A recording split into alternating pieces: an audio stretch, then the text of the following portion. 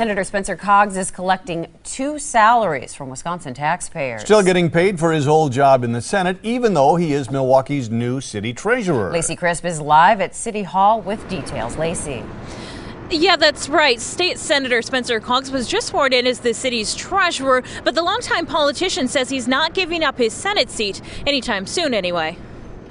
Spencer Coggs is just starting to learn the ropes and the phones at City Hall.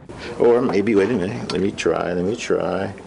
While he's starting a new job, he's not quite ready to give up his current job. With us in the state Senate tied at 16-16, it just makes sense for me to keep my position, because if I were to leave, I'm not saying that my Republican friends would cause any mischief, but I don't want to give them any temptation. As state senator, Coggs pulls in nearly $50,000 a year, but with his new position, he'll more than double his current salary.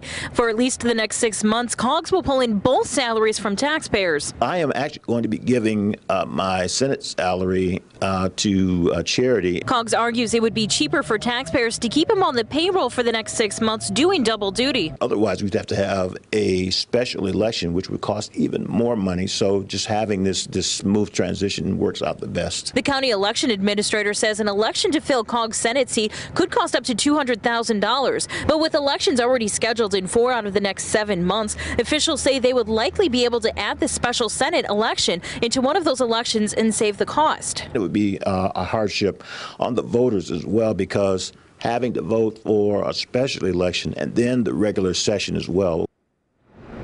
And Coggs' cousin, Representative Elizabeth Coggs, has said she'll run for the Senate seat once Spencer Coggs retires from the position in November. On your side, live in downtown Milwaukee, Lacey Crisp, today's TMJ4. Okay, Lacey.